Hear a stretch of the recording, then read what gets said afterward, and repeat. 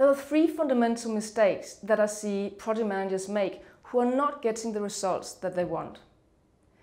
The first one is that project managers focus too much on tasks and events and processes over and above people, over and above understanding the psychology of people and building great relationships. The second mistake is that they focus on the urgent over and above the important. What does that mean? Well, it means that they are very preoccupied with firefighting and dealing with the urgent matters instead of being more proactive and building results for the longer term.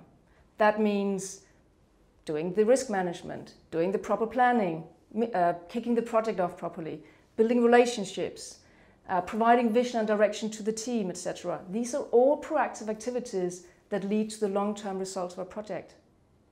The third mistake I see many project managers make is that they believe they have to know it all and do it all by themselves. Why is that a problem? Well, not only does it put a huge amount of pressure on the project manager's shoulder, it also puts them into this regime of command and control.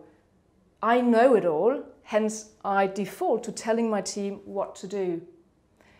And that mindset is not the best for empowering the team. It is not the best for building a winning team at all.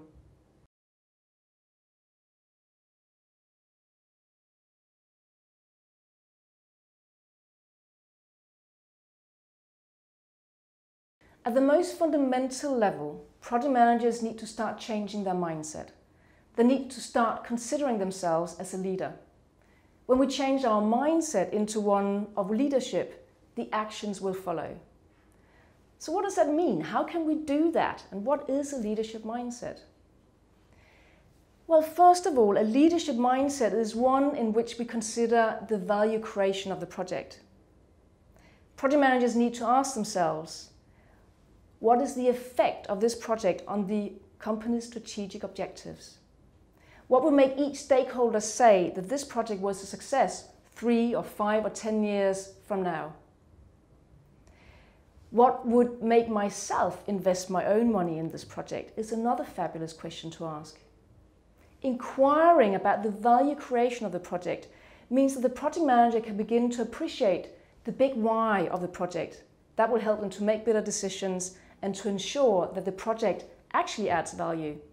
It is a known fact that most projects fail because there is not a strategic link between what we're delivering here and the company's long-term objectives. Secondly, a leadership mindset means that we begin to connect with people in a different way. It means that we begin to inquire about the psychological aspects. So we can ask questions like, what would make each person show up to work even if they didn't get a salary for it? What makes each person tick?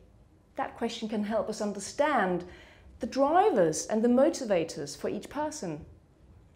We can also ask about why someone may be resistant to change. What is it that they fear of losing? So asking questions is a big trait of a leader rather than just telling people what to do. Great leaders ask lots of questions, and beginning to do that will help change and instill that leadership mindset.